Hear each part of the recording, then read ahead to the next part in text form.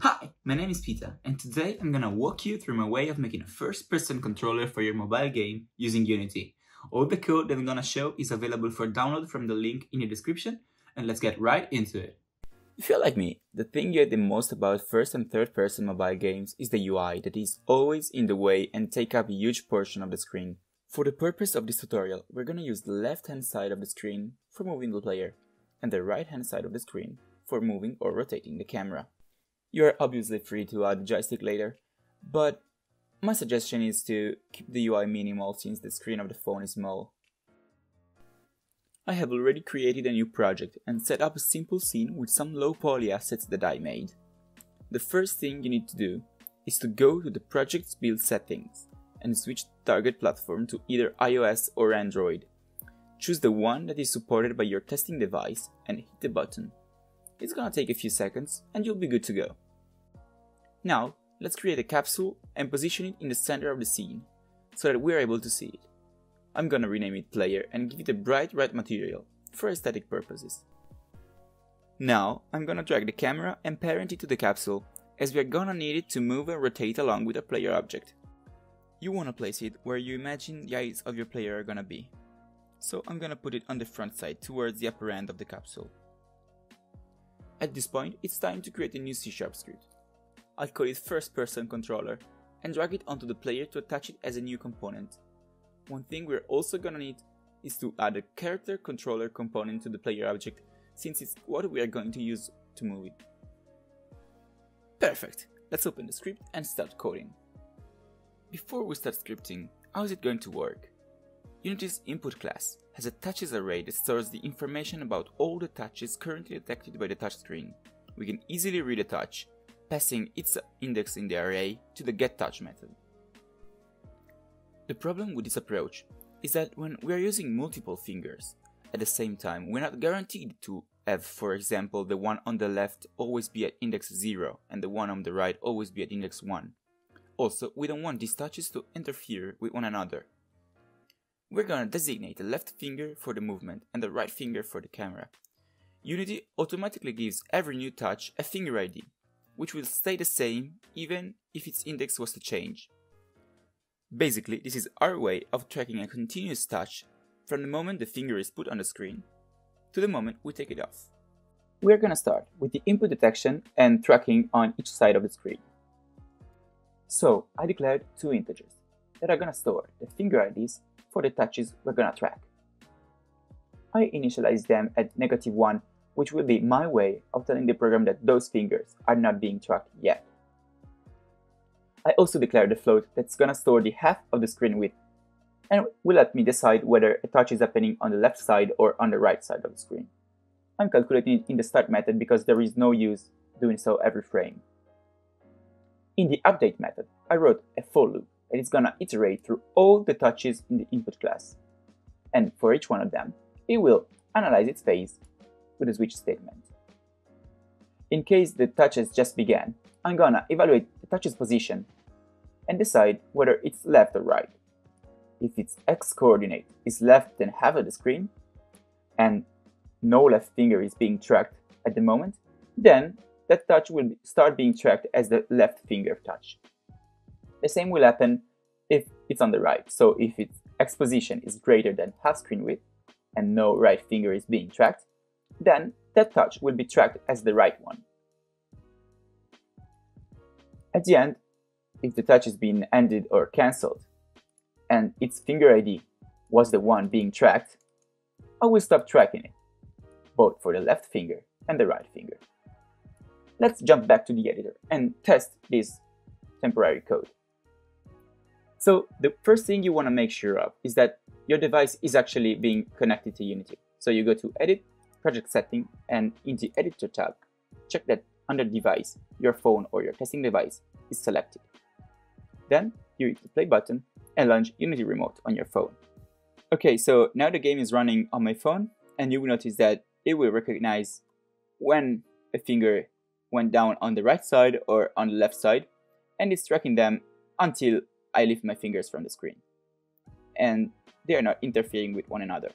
Now let's go on with the camera movement and rotation. since we're gonna be rotating the camera, I added a public reference to its transform. I also added a public float to control its sensitivity to our fingers' movements. I then declared two private fields, a vector2 to store the input, and the float to store the current pitch or vertical rotation of our camera. In the update method, I have replaced the for loop with a getTouchInput function that I just created, just to have it look a bit more clean. In the switch statement that we are using to evaluate each touch's phase, I added two new cases: the moved case and the stationary case.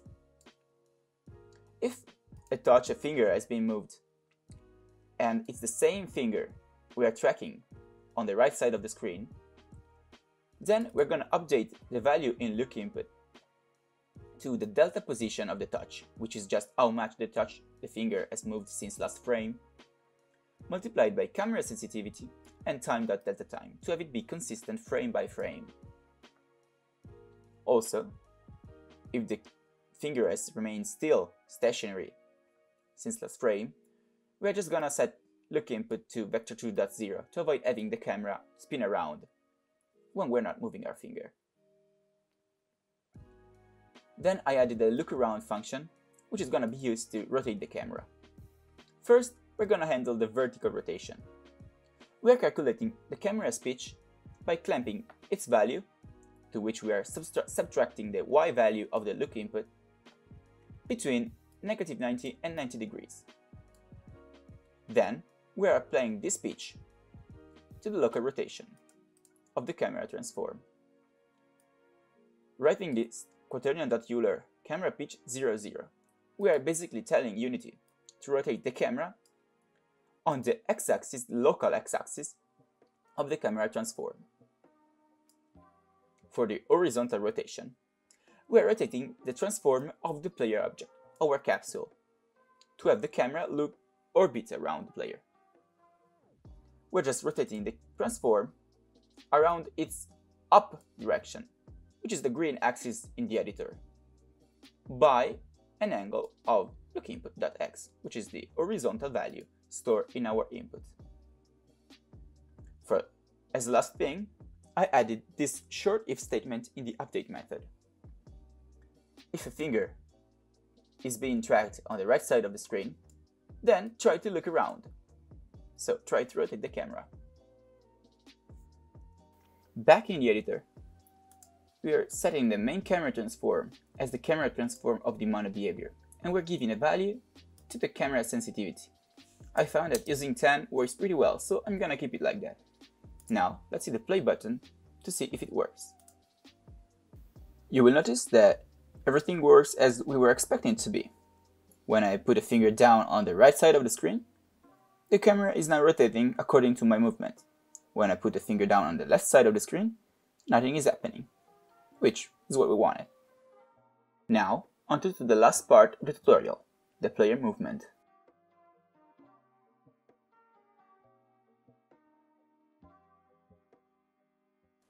Again, since we're using a character controller component to move the player, I added a public reference to it up here, just below the camera transform. I also added a public float to adjust its moving speed, and another float to calculate the dead zone for the movement input.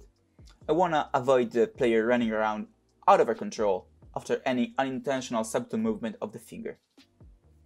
I also added two private vector2 fields, one for storing the starting position of our finger on the screen, and one for storing the value of the movement input. In the start method, I calculate the dead zone by dividing the screen height by the value that we're gonna choose in the inspector, and then elevating everything to the power of 2, for reasons that I'm gonna explain in a moment.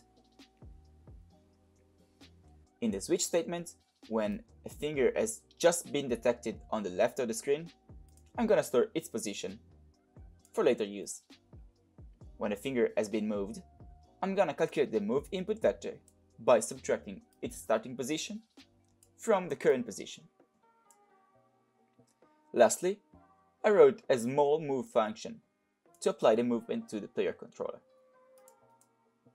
If the square magnitude of the move input is lesser than the input dead zone, I'm gonna return the function and not apply any movement.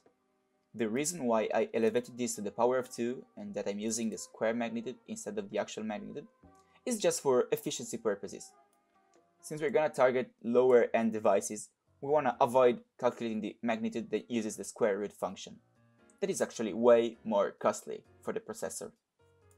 If the square magnitude of the move input is greater than the input deadzen, I'm gonna calculate the movement direction instead by normalizing the movement input and multiplying it by the speed and time.delta time, for the same reason we did for the camera.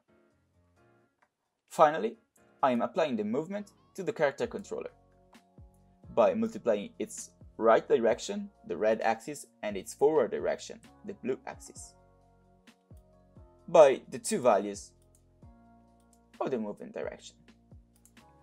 As you have probably already seen, I also added an if statement to the update method to only use the move function when a left finger is being tracked. Now let's jump back to the editor and see if our code finally works.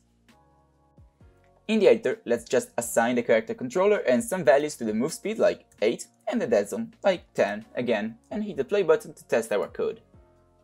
As you can see, I'm still able to look around freely, but now when I put a finger down on the left side of the screen, I'm also able to control the movement of our player. You will notice the effect of the dead zone that will prevent the player from running around when the movement is very subtle, but as soon as I get further out, I can explore our scene freely. Now, if you want to, you can have a little joystick pop out just below the finger and move around with a player. Or you can choose not to have any extra UI and keep the screen clean. You will also want to add a button to jump if your game wants you to jump, and some gravity effects that is just gonna move the player downwards when it's airborne. That was it. Thank you for watching. Again, you can download the code I used from the link in the description, and in hope of seeing you again, bye for now.